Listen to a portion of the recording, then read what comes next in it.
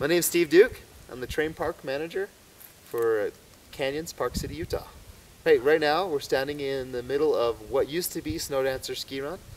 We have now dedicated this amount of land to the Transitions Train Park. Transitions Train Park Run is 1.1 miles long. We'll be consisting of 3 separate lines all the way down, and about 3/4 of the way it splits into 2 different runs. So essentially it's a train park zone, not a single run, but a lot of cool stuff's going to go down here. Right now we're currently working on natural features, log slides, things that really accentuate the land here in the Transitions Train Park. We'll go down, we can check out the new rainbow log. We've got a 12-foot tall pole jam, a V-log, we have a flat down scheduled to be put in, a couple of already natural logs that have fallen. We've actually made it so you can ride them by clearing a couple little brushes the brush out from getting into it and getting off. And that'll be kind of, you'll be able to duck into the trees, hit some natural stuff, and then come back out and get to the park features. You know, boxes, rails. We've got really cool rails this year, designed by Daryl Young, built by Cab Rails. Daryl Young's been hitting a lot of city features, and he works for us here at the Canyons, and he really liked a couple of existing city rails, and he convinced me that we need to have those here, and so we've actually taken that design, made it even better, and they'll be in the train park. I actually bought a storage container that we'll be setting up just like you would see it in the city.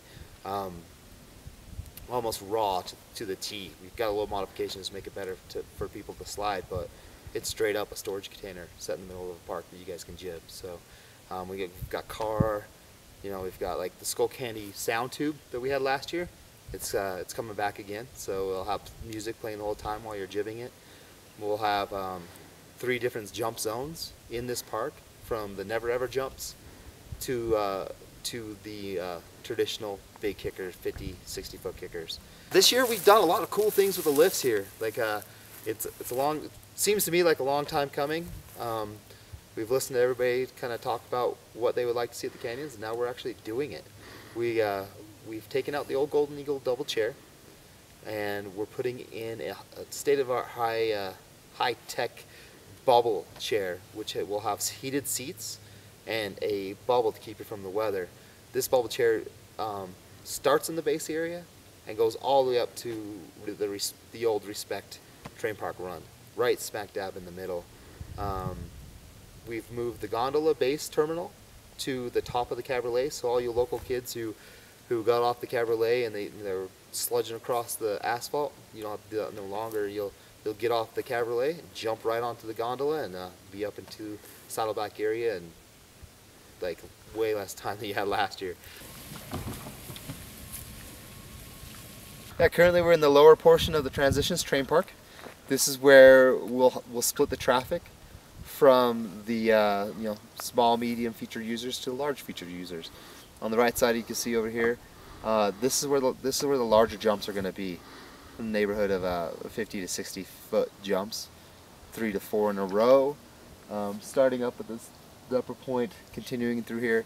And then on the left over here is where the beginners will be taking, or the small features will be taking, the riders that aren't ready for 60-foot jumps around the bigger feature. So there'll be tons of little like mani pads, you know, little step downs for those guys to try out, little tabletops for those guys to try out, a couple bank hips for them to try out, little tiny rails, maybe another advanced type of rail, all the way out through the bottom of the park. So take the new Iron Mountain Zone, which is, it's sick, it's insane. Like you go over there and you check out what we've cut in the runwise, and check out how big the area truly is.